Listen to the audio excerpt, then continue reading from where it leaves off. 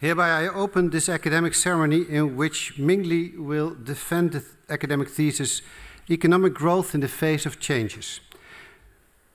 May I invite you to present the summary of your study and the conclusions of your thesis. Please take the floor. Thank you.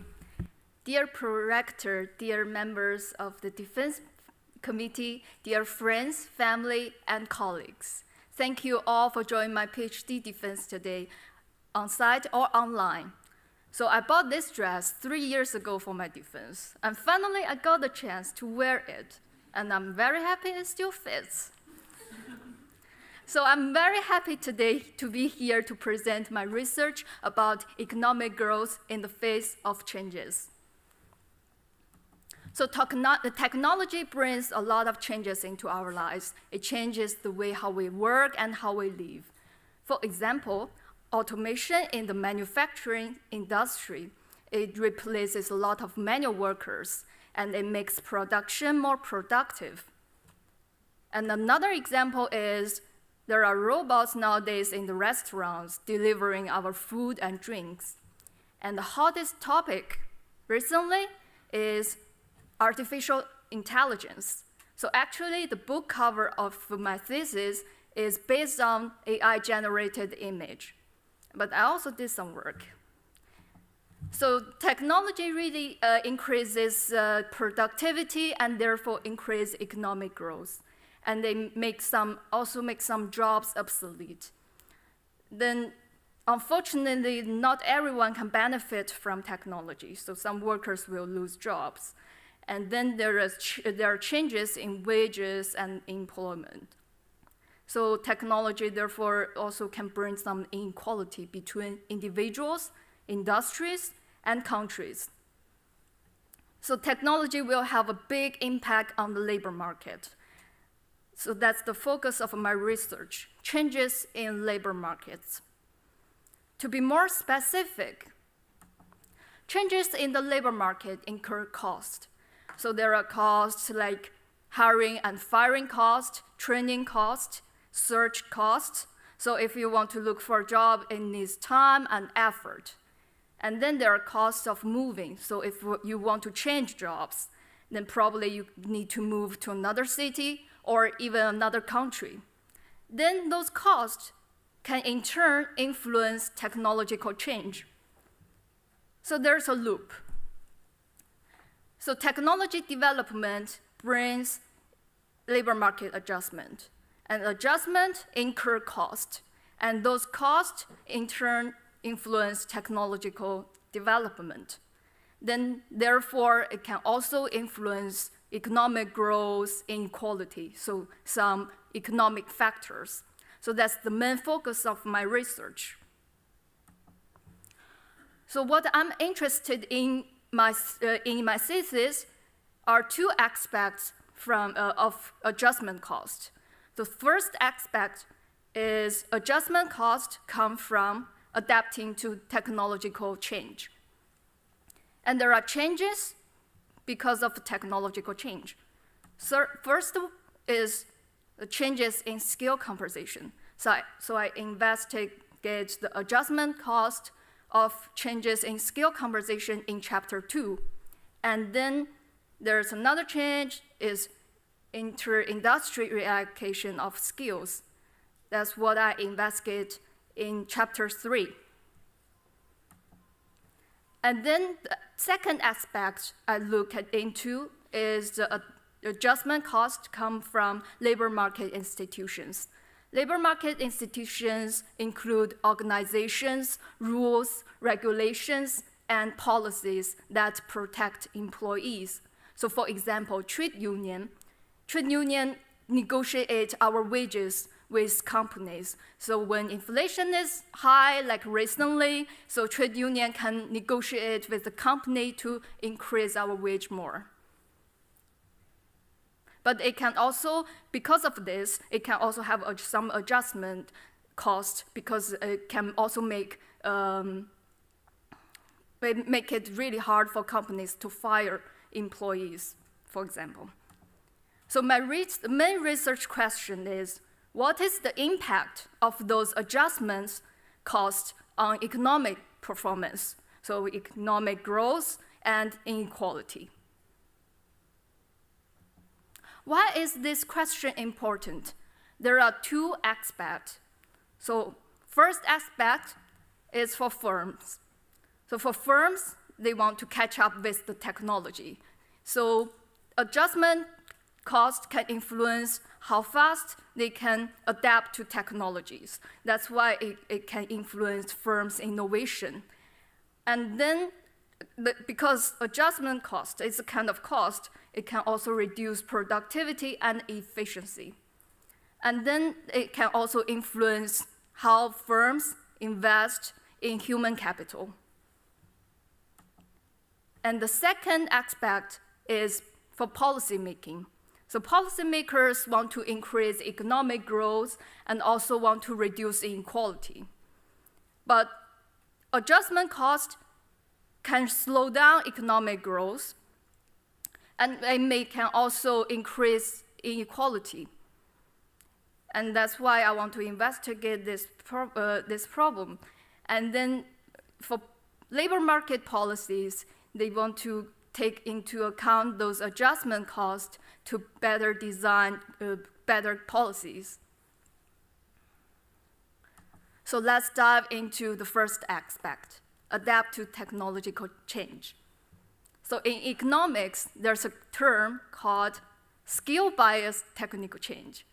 It means the type of technical change that increases the productivity and demand of high-skilled labor relatively to low-skilled labor.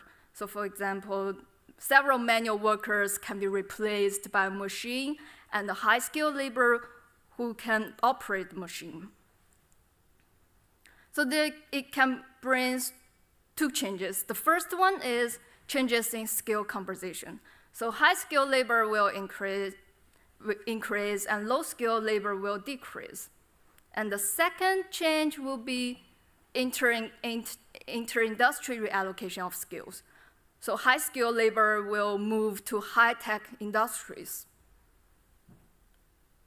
Then what is often ignored, what is the adjustment cost? Here, what I focus on is the cost of on-the-job learning. I have two hypotheses. So first one, different skill levels have different on-the-job learning process. So they can have different adjustment cost.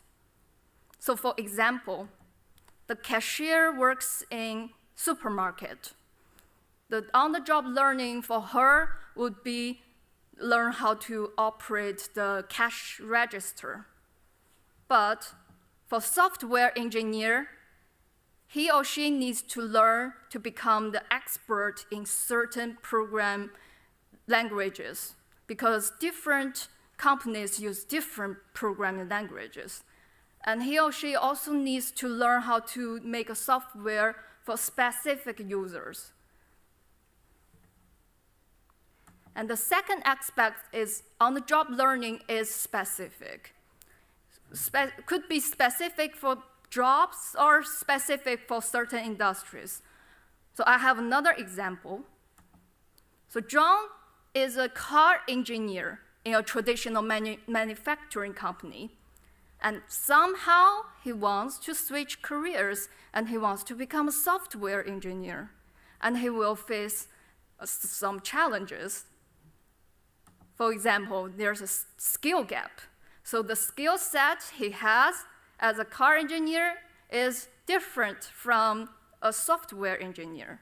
So he needs to learn programming languages, software development methodologies, and some other technical skills.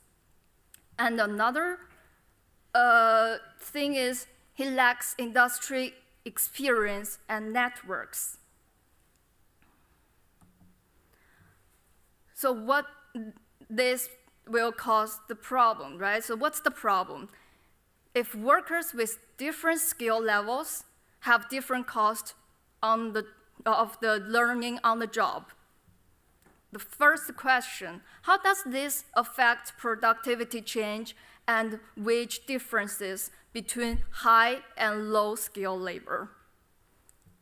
And the second question is, Does this play a role in wage differences between industries?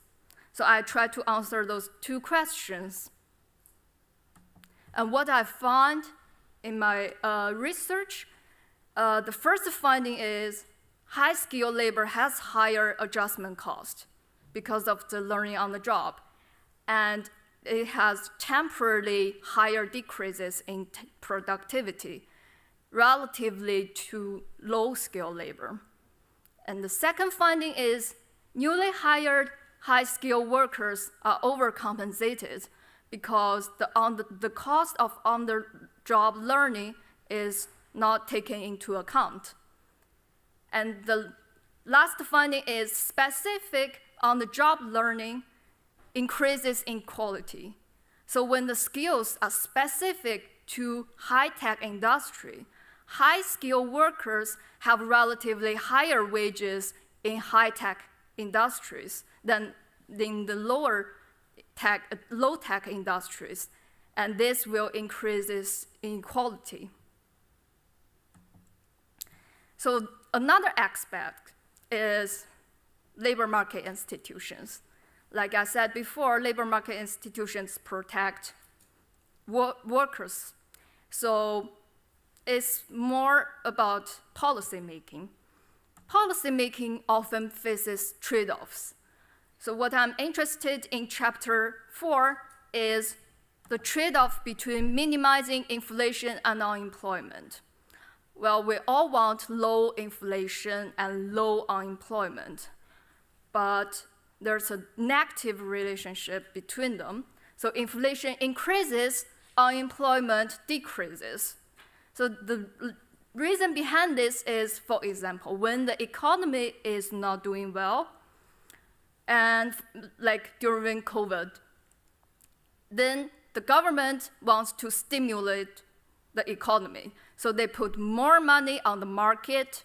Firms have more money to invest in projects. So they need more workers to work. Then the unemployment will decrease.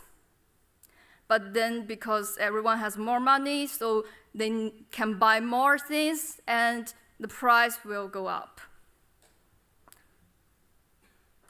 But what is more interesting is how labor market institutions would affect this trade-off. So what I have in mind is, so labor market institutions protect workers. It can negotiate with companies to increase our wages. But once our wages go up, it's not really easy to go down. So the adjustment is harder. Then the problem is when wages are high, companies don't want to hire people anymore. So the unemployment maybe will be higher.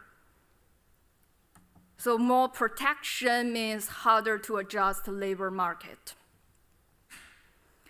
And the findings from this chapter are, first, we did find there's a negative relationship between inflation and unemployment. And we also find labor market institutions can affect this trade-off. And indeed, then we also find labor market institutions make it harder to fight unemployment. So based on those findings, I have several implications for policy making. So first, policymakers should support workers in getting new skills, especially on the job learning. And the second one is policymakers should provide support for skill upgrading for low-skill workers, and especially for industries which needs specific skills. And the last one is policymaking should focus or aim for high coordination and efficiency in labor market institutions. That is the short summary of my research. Thank you very much. I would like to give the stage to the prorector. Thank you for your presentation. The opposition will be opened by Dr. Straatmans. Dr. Straatmans is an associate professor of banking and finance at Maastricht University. The floor is yours. Thank you, Mr. Prorector. Dear Ming, so I very much enjoyed reading your thesis, first of all, and let me also be the first to congratulate you with this piece of work, which I think is a very nice balance between economic theory and empirics. And you indeed show, I think, a good level of proficiency in both empirical techniques, but also on developing theory and deriving theoretical results. And I also very much liked the fact that you apply stochastic frontier analysis to empirical macroeconomic problems, which is unseen, I think, which is really novel, and to point, for example, where countries can improve their inflation and employment trade-off. But of course, I was also asked to make your life not that easy today, and there is, of course, sufficient food for thought to talk about. Now, my first question goes back to your second chapter on skill-biased technical change. And it is also something that I pointed out, I think, in my report that I sent you previously. Now, technical change, and you also call it with this adjective, skill-biased, is typically, most of the time, you say, favoring high-skilled labor relative to low-skilled labor. And that is inter alia reflected in more relative demand for high-skilled labor, higher wage premia, it induces more income inequality, etc., with all the policy issues that follow. So that makes intuitive sense. However, correct me if I'm wrong, but you also seem to suggest at the start of the thesis on page 3 that this is not always necessarily the case with technical change, and that I was a bit intrigued by that. So you write on page 3, more often than not, technical change is skilled biased. Okay, so more often than not, but not always. So could you elaborate on that quote a bit? That is the first part of my question. So maybe you can give examples from economic history where actually there is no skill-biased effect of technical change. And related to that, and that is the more speculative part of my question, I would like you to contemplate a little bit about the impact of specific technical shocks to employment in sectors. For example, the financial sector, where we have the fintech and digitalization wave, the last couple of years, or maybe the last decade already. So is this really there also a skill-biased form of technical change, or is it more that all levels of employment are equally affected, both at the branches where you have low-skilled people to some extent, but also more advanced investment advice jobs that are taken over by robo-advice? So is that not more or less homogeneous, that effect? I'm curious hearing your thoughts on this. Yes, thank you. Dear esteemed opponents, thank you for your questions, thank you for your comment. I'm not really sure that I get the second question, but I will try to answer the first question first. So the first question, like the skill-biased technique change is not always the case. So I think it also depends on different sectors, right? So when the high-tech industries, for example, so when there's a skill-biased technique, there's a technology shock, and definitely we will see like the productivity of high-skilled labor will increase faster than low-skilled labor. But I mean, relatively, the share of low-skilled labor is also low in that kind of industries. But for some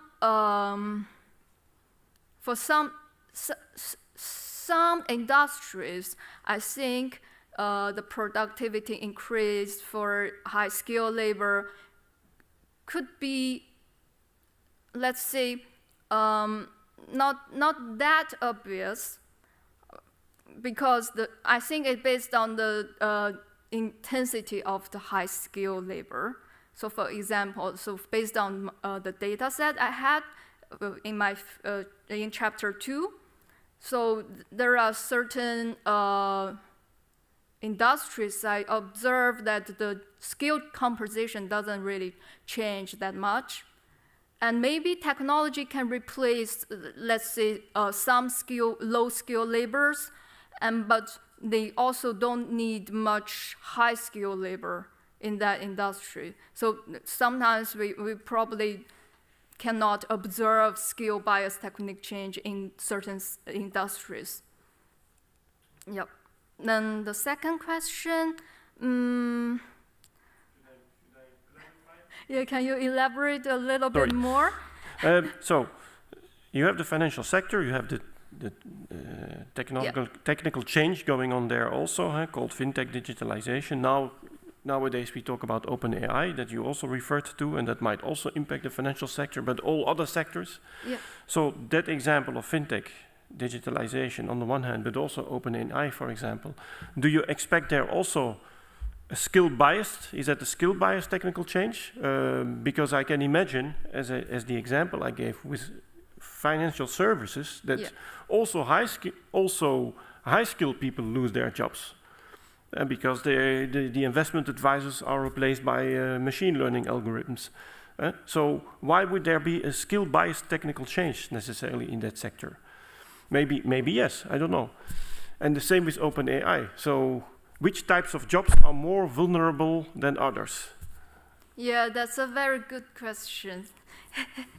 Yes, for financial sector, yes. I think, well, nowadays, there's artificial intelligence, so machine learning, there's a big discussion about this. So people would say some like financial analysts can be replaced by machine learning, so they can create like investing strategies based on algorithms, so they don't really need traders anymore, for example. But then they could also create more other kind of works in this industry, right? So they need people who can create this algorithm. And they are still high-skill labor. And they just, so to say, they maybe need more people, need skills which can, like skills more about quantitative computing, for example. But it can also have some skill-biased technique change there. For example, so bank tellers, they're more or less be replaced by online banking, and you don't really need to go to the bank anymore to withdraw money or deposit money, right? And you don't need to transfer through banks, and you just do it online, and also influence lower skill laborers. So that is my answer. Thank you. The opposition will be continued by Professor Asmild, who holds a chair in Applied Industrial Economics at the University of Copenhagen. Thank you, Pro-Rector. Dear candidate, thank you very much for your dissertation. I've really enjoyed reading it. You have covered a lot of ground, both theoretically, but also with empirical applications. And I think the topic is very relevant and topical, as you've also explained well in your presentation today. So you have done a lot of things, but my question relates to the things you have not done. Yes. So basically, I'm interested in your justifications for the modeling approaches you have chosen. So maybe especially chapter 2 and 4. Mm-hmm. So you have chosen a certain technique, for example, stochastic frontier analysis, but you're not discussing why you chose that instead of an alternative. And also within that modeling approach or that line of thinking, there are lots of choices to be made. Functional form, so specification of your parametric relationship, choice of inefficiency distribution, things like that, that you're not really discussing, and you are not, and I have not seen any investigation of the sensitivity of your results to those assumptions. So maybe you can sort of elaborate on that. I look forward to your answer. Thank you. Dear highly esteemed opponents, thank you for your comments. Thank you for your question. I think that's a very good question. But before answering it, I have to admit, like, especially for my first paper, I actually have done a lot of different kind of functions, try different functions, and I actually changed that paper 3 times. At the beginning, it's not the methodology I wrote in my final version. And I did try different production frontiers. So for example, the true effect,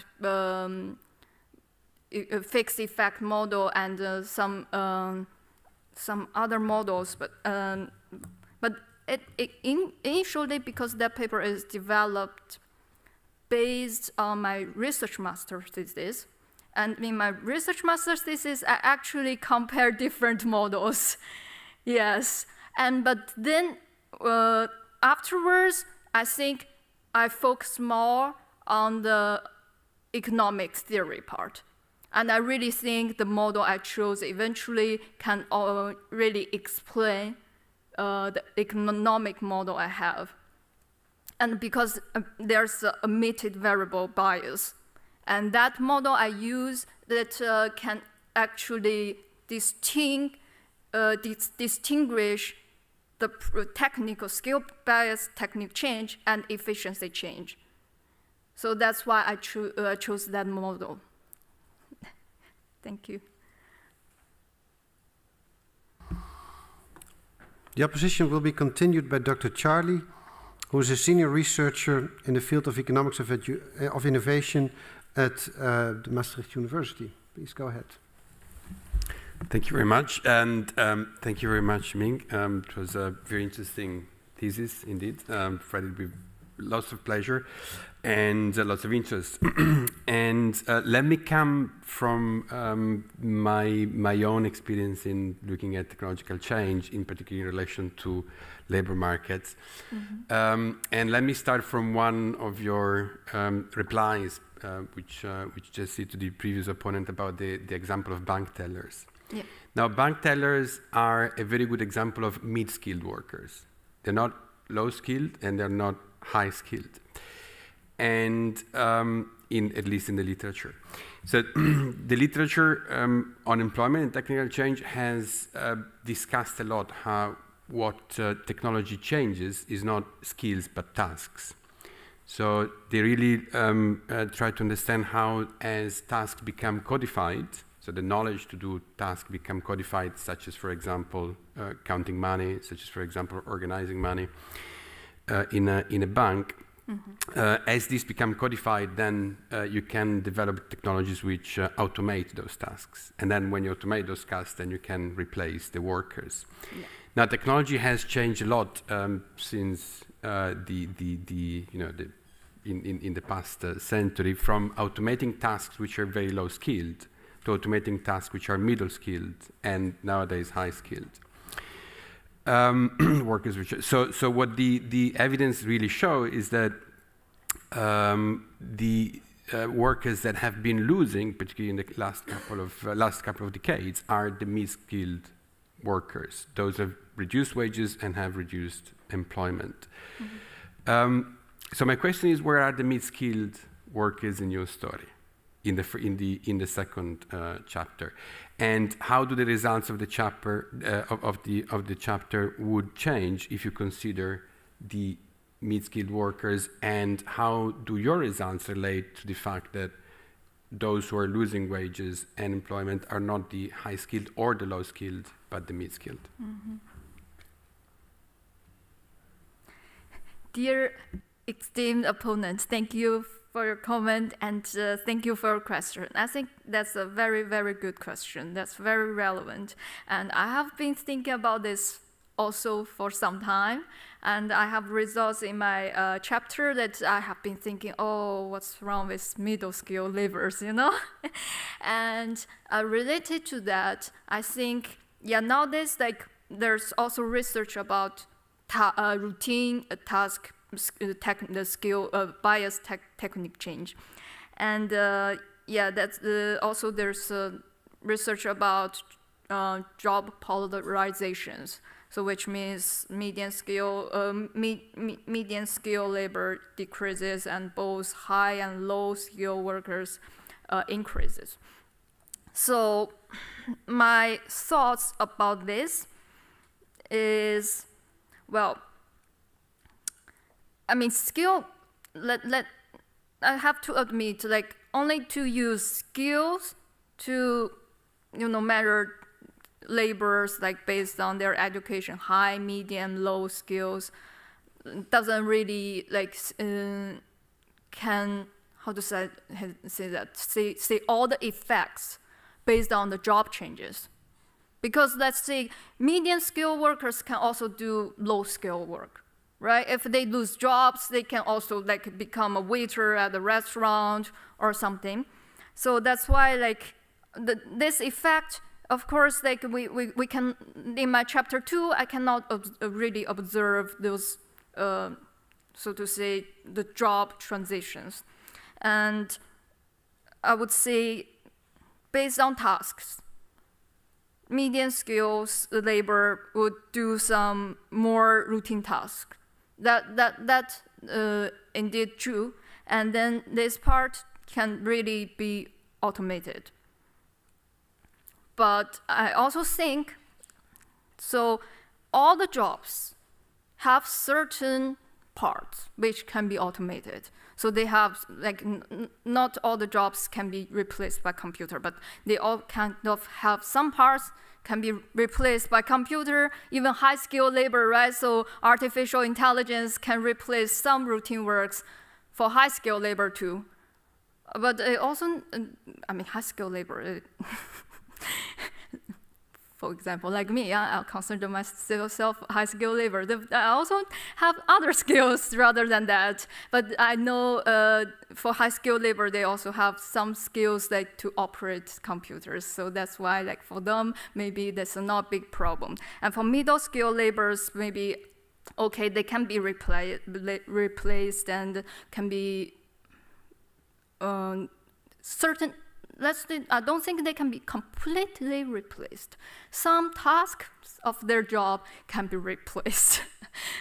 And I think, well, then, like I said, they can also move to other sectors or move to other jobs, but which may influence the result I have in chapter 2, but based on the data I had, I can not really, how to say that, distinguish the effect. So there's a compound effect in the estimation.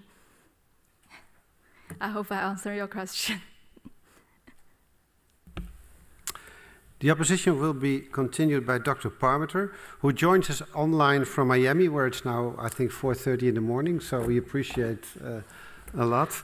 Dr. Parmeter is a researcher on efficiency and productivity analysis at the University of Miami. Please go ahead. Thank you, Prorector. Thank you, Ming. Hope everyone can hear me. The question I have for you, Ming, is, you know, sometimes it can be very challenging to identify skill bias technical change because there's so much wrapped up in and all the assumptions that we have to make, and you've done a very good job of laying this out in your chapter 2. But one thing that I thought was missing a little bit, and I was hoping you could speak to it, is the types of assumptions that you're making that help you to disentangle productivity shocks from the types of technology shocks that you need to be able to sort of assess whether or not particular change in technology is skill bias towards or against a particular form of labor. You know, kind of in the mold of the recent sort of proxy variable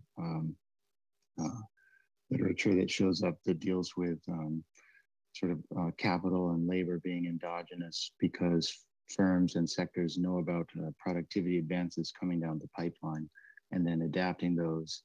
And then, of course, you're looking at data ex post. So I was hoping you could comment a little bit on that.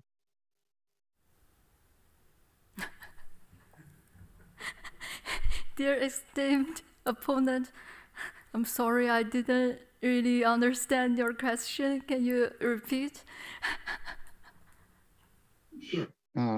So if you think of in your chapter 2, think of a situation where a lot of firms know about, let's say, ChatGPT, OpenAI coming in advance of when it actually sort of hits when it might be in the data. And so there could be changes in, let's say, labor or capital in the short term that are reflected in your data, that the firms are adapting to these known to them productivity shocks, but they're unknown to the econometrician, the person looking at the data.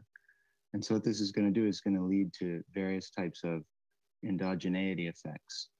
And then when you go to identify or you go to estimate your technology, this is going to cause econometric biases in the things that you're estimating. And so you need particular assumptions about how to disentangle those two effects so that you can then get at looking at what's going on in particular to the types of skill biases that you want to pick up in terms, you're looking at your marginal effects, let's say, between changes in the marginal rates of payment towards, let's say, low workers versus low skilled workers versus high skilled workers.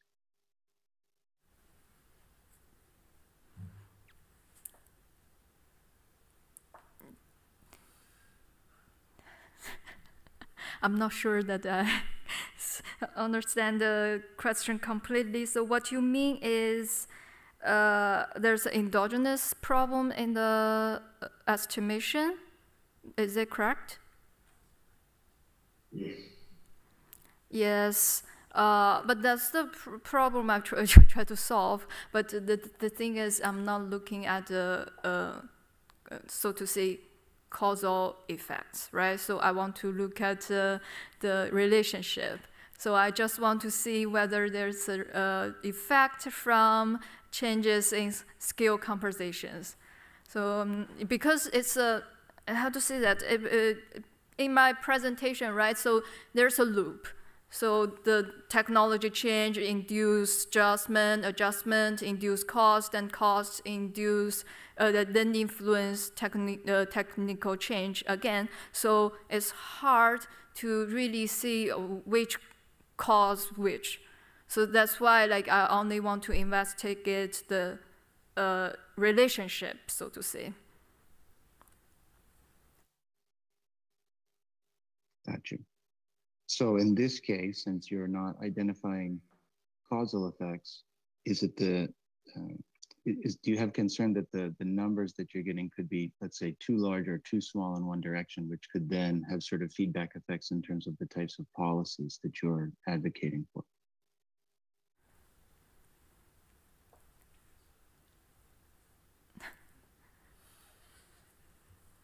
Sorry, I didn't understand the question. Sorry. Right. So you don't want causal effects. That's okay. But in this case, when you're just trying to pick up associations in the data, there's still going to be sort of missing something. That always happens when you don't sort of try to identify causal effects. So in this case, the numbers that you're looking at, let's say they could be slightly too large, slightly too small. Those could then shade towards one type of policy recommendation versus another. I'm just wondering if you have any sort of idea as to, is your skill bias measure for, let's say, high skill too high, too small? Thank you for your question. Yes. I have to admit that, yeah, I mean, there could be other factors which influence skill bias technique change, but which I don't include in the estimation. But that my main focus is to look at the changes in skill compositions, and then I try to add as many fixed effects to control differences between countries and industries, and I wish that can, catch some other effects, but I cannot say 100% that all other factors cannot influence the result. Yeah, that's my answer. Yeah.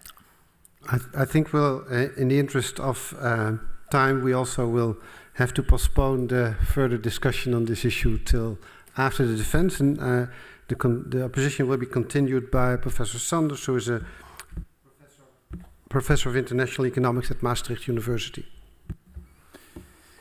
Thank you, Mr. Pro-Rector, and thank you, dear Ming, for a very nice thesis. I enjoyed reading it, and I want to join my colleagues in congratulating you on a well-balanced, interesting, and well-written PhD thesis. I was also enjoying the previous exchange, but we'll see if we can get back to that.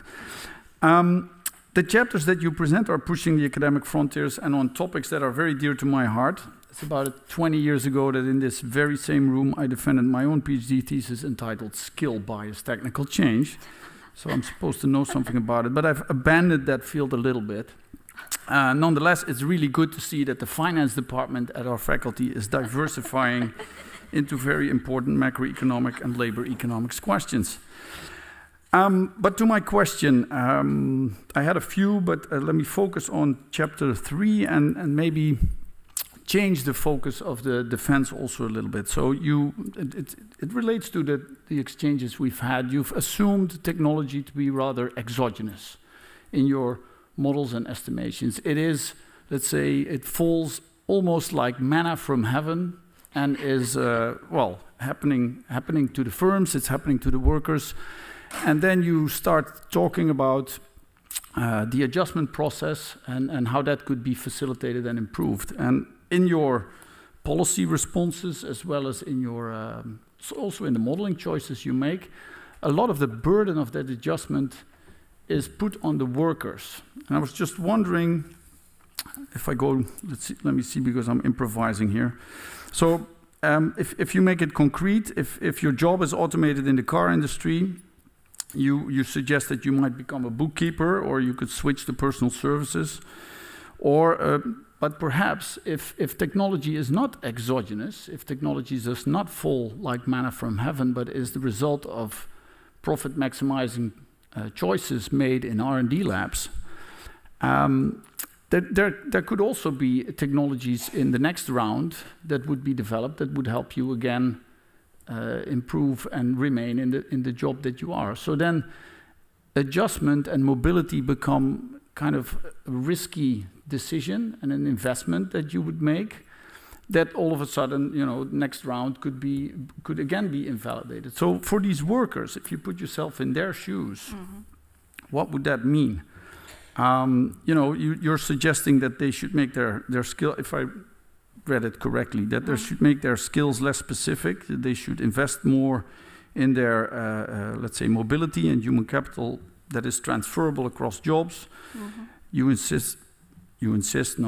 suggest reducing their bargaining power, and all that makes it easier for firms to adopt whatever technology comes about and fit their labor force to that technology. But is the worker there to make the life of the firm easy, or should firms also take a part of the responsibility and develop technologies, interfaces on technologies, so that their workers can keep working in developing their jobs and developing their careers?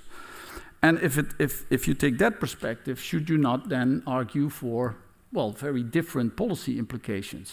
I think I'll leave it there and let you reflect on those issues. Dear highly esteemed opponents, thank you for your comments, thank you for your question.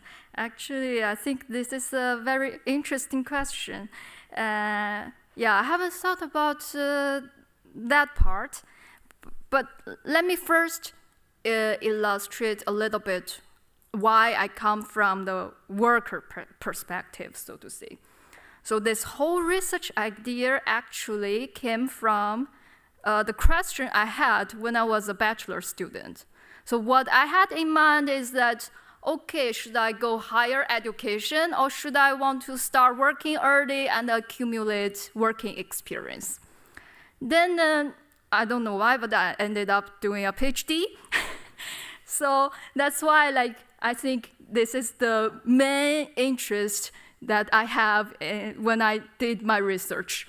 And so that's why, like, I think a lot about this, and let me interpret my research a little bit in a different way. So what I have in mind is skill bias technique change actually is interaction between technology and general skill. So I consider like education is more like general skill. And then on the job learning part, So what I interpret is the interaction between technology and specific skill. So that's why I said it's adjustment cost. If there's a technological change and you may lose your specific skill, then it's a cost. And especially for workers who works in very specific industries. And actually this happens in high-tech industries, right? So they also need to constantly study new technologies. If there's a new software and new programming language, they need to continuously study. So there's a continuous on-the-job learning. And then, the work experience that they had before, they could lose some productivity or, efficiency because of that. So that's the main idea behind my research. And of course, firms want to invest in technology. And well, from firm perspective, and especially in high-tech industries, they don't really care about, well, yeah, those workers, they don't have the skill anymore. So what happened is that they fire workers maybe when they are like 40, 50s, and their skills become obsolete. And then they just hire new workers who have these skills. And there's actually, there's a research paper about this, and they said like in high-tech industries, like workers have higher wages at the entrance level, and their wage, like the age versus wage relationship goes flat afterwards. So that's the thing. But that's why I had a third chapter, actually. Not the third chapter, sorry. The fourth chapter, so the third paper, like about labor market institutions. So if, let's say, it is really hard to fire your workers, and then the only thing you can do is better to invest on the job learning and make your workers you have to learn more new technologies. That's if I may, Mr. Prorector, yeah? Briefly. Yeah. Yes, but I would like to push you a little bit to try and turn this on its head, because you could also prevent the problem by preventing skill-biased technical change, by creating markets, making it profitable for firms to develop technologies that allow workers to stay in their job without all that training and all those mobility costs. Because we can use technology in different ways. You can use it to, of course, you can say, okay, your skills are now obsolete, so I fire you and I hire a new batch of fresh, highly skilled people, and they can now operate the new technology, and I care about my profits, and that's why I do this. Yeah. Or is there also, let's say, a stakeholder model, a responsibility for firms as a community to also take care of their workers once they reach 40 and develop technologies that help them do a useful set of tasks in the firm that they're employed at? And why would you choose that, let's say, harsh neoliberal capitalist perspective? Thank you for your question. Yes.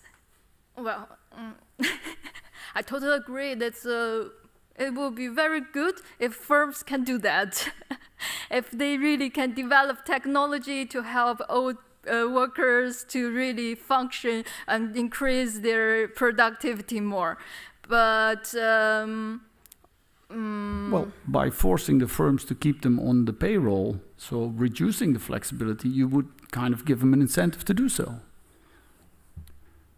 Yeah, but then you also need to invest in on-the-job learning, right? So then you invest in on-the-job learning, then can learn, because you cannot fire them. And I think, well, there's another problem, like I said in the chapter 4. So if you really keep them, so you keep them even their productivity is low, and you try to like invent a technology to increase their productivity, so on, so on. And then probably, let's say, there's a worker with 5-year working experience, and his skill become obsolete. So 5-year work, maybe, I mean, the productivity based on that probably decrease, and then you still have to pay this worker for their 5-year experience. You cannot pay this person as the entry level, like the person who just graduated from school. Then the company needs to pay for the gap. Yeah, that's my answer. As an attentive audience, you have noticed now that we have completed the first round of opposition, but luckily there is some time left for a second round, and the first question in that second round will be asked by Professor Asmild. Thank you. So I'll change sort of tack a little bit here and go very specific. Okay. So figure 2.6 and figure 2.11. So you're on page 37 and 42. You are fitting some relationships based on empirical data. Yeah. Any reflections on those relationships, specifically 2.6 panel A and then both figures in 2.11? Because to me it looks like remove one extreme outlier and you have absolutely no pattern in your data. Dear highly esteemed opponent, which graph you mean? The 2.6a? 2.6a, yeah. And then 2.11. 2.11.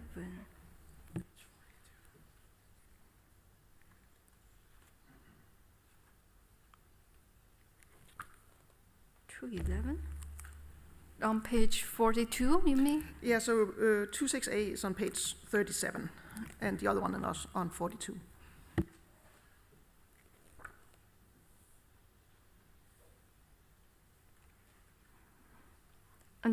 Dear highly esteemed opponent, thank you very much for your question. I'm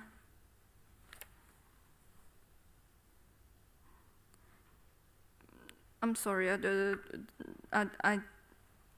don't think I fully get your question, but... Okay. So in 2.6a, there's 1 point far right in that graph, right?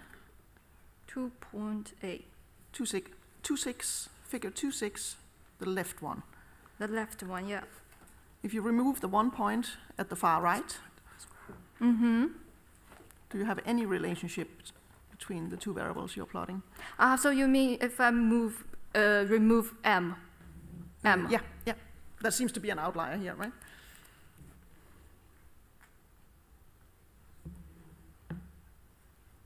You're talking about a weak positive relationship, but... Yeah. But, well, that's a good question, but so to say, so actually for this graph, more focus on graph 2.6b. Okay, so then go to 2.11 instead. Yeah, 2.11. So the 2.211, because it's annual average efficiency. So it's cross different industry, and so it's the average of different industry and countries. So again, you have an outlier on the left. Remove that one. What have you got? Remove that one. But this, so to say, it's the average. If I like make it, so it's just to make it easier to see. If I want to really look at it, I would make like the graph based on all the industry and all the countries. But it's just dangerous putting a trend line in there, or yeah.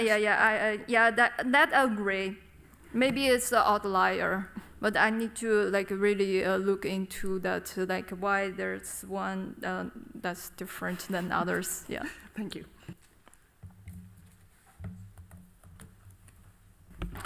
The opposition will be continued by Dr. Straatmans. I have a second question for you, and that goes back to chapter 4. where you build a global best practice frontier that describes the optimal attainable combinations of low unemployment and inflation. So, and you separate the optimal trade-off between maintaining low inflation and low unemployment from suboptimal, inefficient drifts from the best practice frontier. And you relate these inefficiencies to country-specific labor market frictions.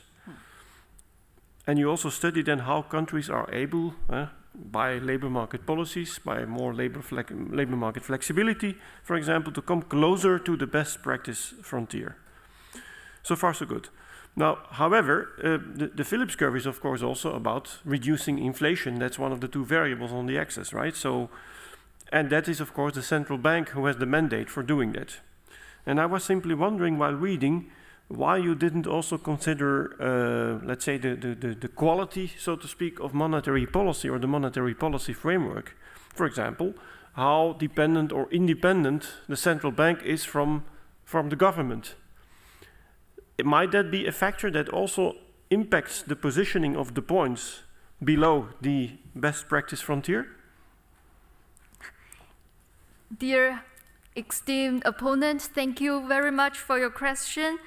I have to admit that I really didn't consider that, but I do think that, you know, that how independent the central bank is from the government can influence policy making. And that, I mean, so to say, like, different policymakers also have different preference for policies, right? So some policies would focus more on inflation, some policies would focus more on unemployment. So that can really influence the choice they make on the policy making, so to say, the trade-off between inflation and unemployment. But for that part, well, there could be influence, let's say, monetary policies, and also could influence labor market policies. That's why in that chapter, I specifically focus on labor market policies, but I wouldn't say that like monetary policies or other policies wouldn't influence this. Yeah, that's my answer. Okay. The opposition will be continued by Dr. Charlie. Thank you, Director. And I'd love to go on with the discussion on tasks and routines, Ming, but let me change a little bit the subject. Still on the second chapter. Mm-hmm. Now, in the modeling, you make this assumption that you can analyze the dynamics between skills and technology and wages at the industry level, because this is the data that you have. So you specify the model at the micro level, thinking about what firms would do, and then you take a representative firm and move the analysis at the industry level. Now, let me come back to here as my background in evolutionary economics, where if you look at the distribution of firm productivity, which is one of your main variables here, it's extremely skewed within industries and across industries. So you have very few superstar firms with very high productivity and the high mass of firms that have very low productivity. Yeah. Now, this means that when you aggregate at the industry level, everything you're doing is taking the productivity of very few firms, which is what will determine what happens at the industry level, which will determine the average. So that will be your representative firm. But your representative firm, in reality, is the mass, which is the one with very low productivity. So in aggregating from firm level to industry level, how do you take the skewness of the distribution into account?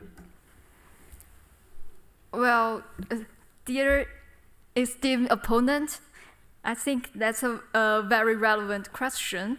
And indeed, in chapter 2, I did model based on a firm's level, and then the data I had is industry level. And it does influence, because I estimate the average effect, then it will make have an impact on the estimation. And I have to admit that it could influence the result, but well, I try to add the industry fixed effect. I hope that can catch it, but let's see. To answer that question, actually, there's a paper from my supervisor and Professor Mark Sanders about R&D life cycle. So that paper actually says so more mature industries does have higher productivity, but their efficiency change is low.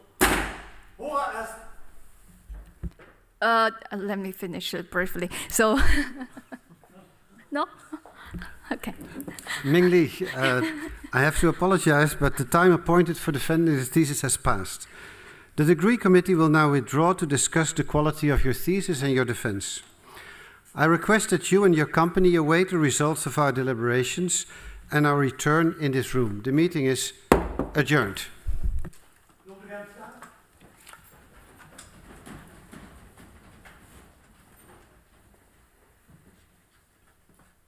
The PhD defense has now ended. The degree committee will debate the candidate's performance behind closed doors. This process usually takes about 10 minutes.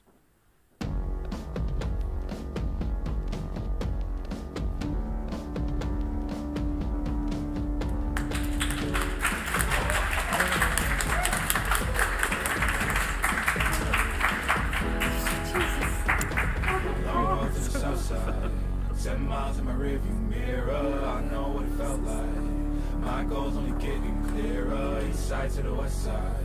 No place like home, if it's questions that you've got, go the extra mile and die.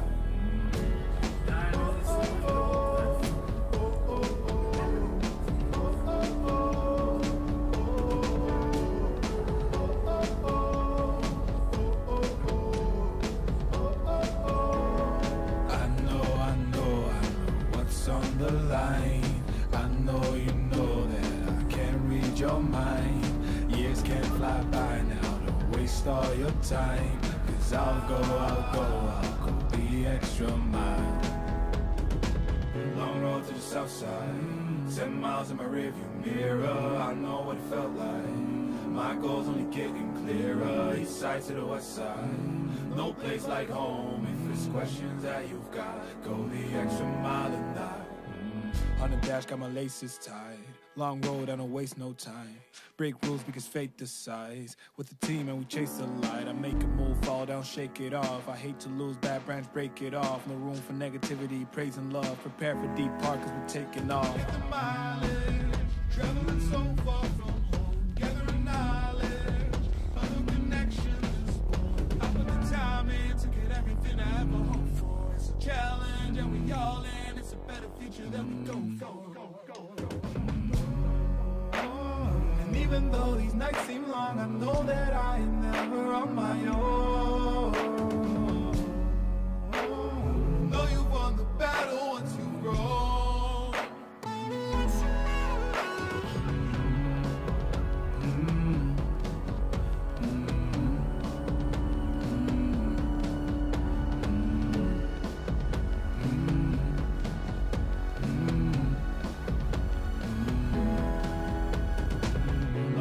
South side, 10 miles in my rearview mirror, I know what it felt like. My goals only getting clearer, east side to the west side. No place like home, if it's questions that you've got, go the extra mile and die. Long road to the south side, 10 miles in my rearview mirror, I know what it felt like. My goals only getting clearer, east side to the west side. No place like home, if it's questions that you've got, go the extra mile and die.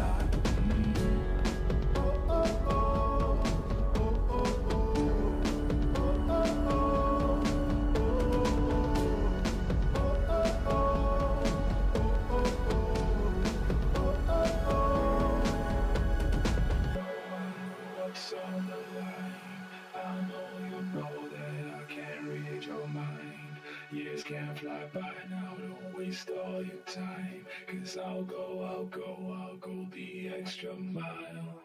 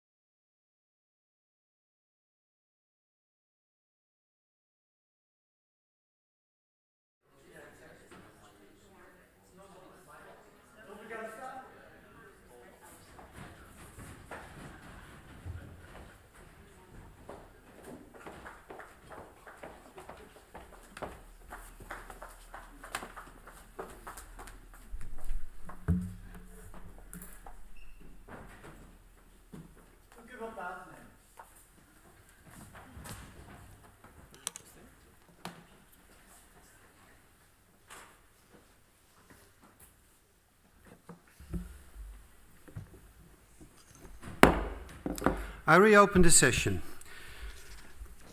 Ming Li, the degree committee here present has assessed the quality of your thesis and your defense. In view of its positive verdict, and taking into account your previous qualifications, the degree committee has decided to grant you the degree of doctor. Your supervisor, Professor Bos, is authorized to confer upon you this academic distinction in accordance with Dutch university custom. I invite your supervisor now to take the floor.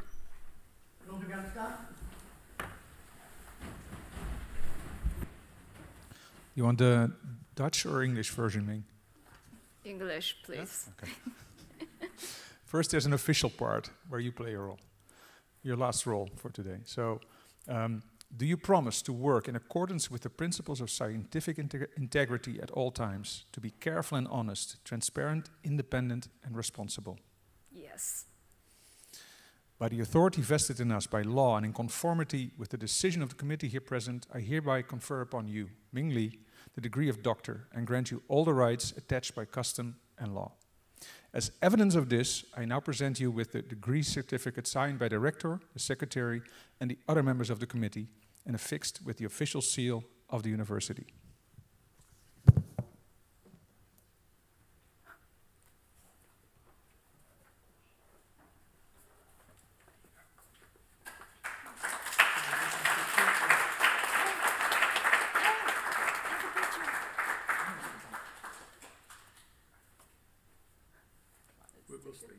We will stay here forever. Yeah?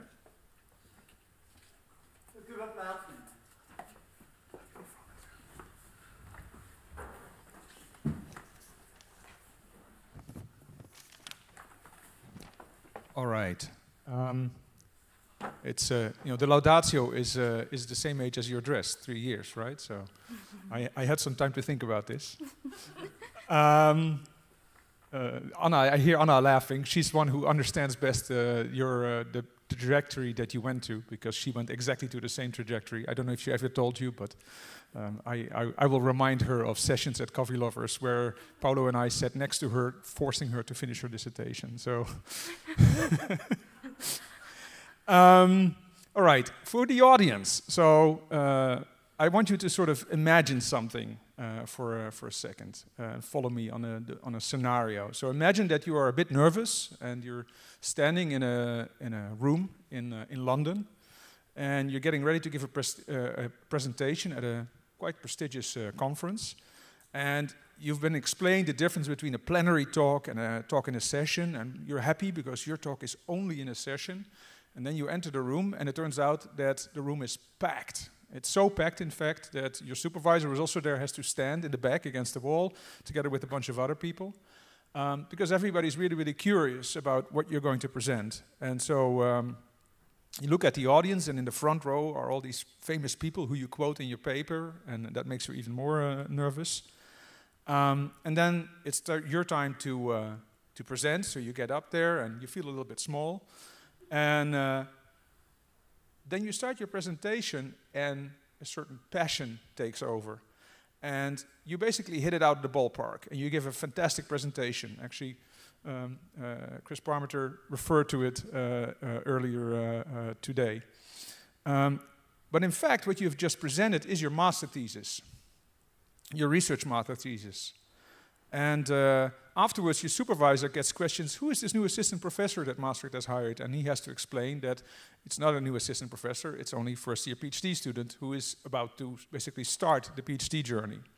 So you glow, you're very happy, you spend a few extra days in London, you imagine how proud your parents are. It sounds like a dream, right? And it is, but also it kind of isn't. Because it's kind of like the story about the person who climbed up a hill and came down a mountain. A start of your research career like that can be actually a little bit daunting. And if you don't watch it, what started as a blessing can be a little bit of a curse. So at first you're not aware of it, and neither are your supervisors, but slowly but surely this sort of Pinocchio effect starts creeping in. And before you know it, you start doubting your own skills, pun intended, and ideas. That could have been your story. But the fact that you're standing here with a PhD degree is proof that it's only part of your story. So why is that? Like I said, I had a bit of time to think about that. And I think there are two main reasons why it's only part of the story. And the first reason is that you are actually a very good economist. And that sounds obvious for somebody who's getting a PhD from the School of Business and Economics, but I don't think it necessarily is. Often nowadays, PhD is mainly about sort of the technical skills, data management, maybe a little bit of opportunism, networking. And I think it's very refreshing and hope-inspiring and comforting to see that you can actually also still be an economist who can broadly think about not just your own topic. So I'm happy with that, I'm proud of that, and I hope you take it forward also in your job as a model validator, because I think in the financial sector they can use also people with that kind of perspective. The second reason I think why the beginning of the story is only the part of the story is what we call passion. So you and I have had many conversations, and you refer to it in your very nice, thank you, acknowledgements about sort of the pros and cons of an academic career and doubts about the process. But what we never really had arguments or conversations about was the topics and the content of the work itself, because there you were very convinced, intrinsically motivated. I think it's this passion that has brought you this far, and I think it's a passion that also, if you keep using it, will bring you much further. One of the other quotes, besides the one that you use in the acknowledgements that I often told you, is that options are not costless. I mean, after all, even with this dissertation, you did get a PhD in the finance department. And so in a sense, now you have a long call, the price of which is a sunk cost. There's your economics for you. Yeah. And so what you should do is keep that PhD in your back pocket. Nobody can ever take it away from you. And enjoy all the upside that the PhD can bring you. It's very well deserved. And I want to sincerely congratulate you on behalf of Pierre and myself on a job well done. Congratulations, Ming. Thank you.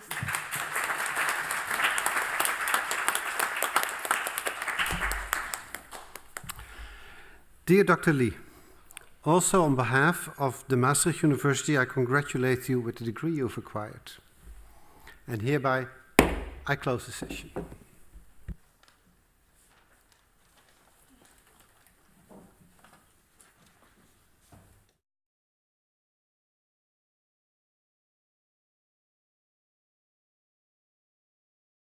Sorry that you get up so early. Bye. Thanks, Chris. See you in a week. Zeker? Nou, nog maar. Jij hebt al een PhD, dus even hebben. Ja,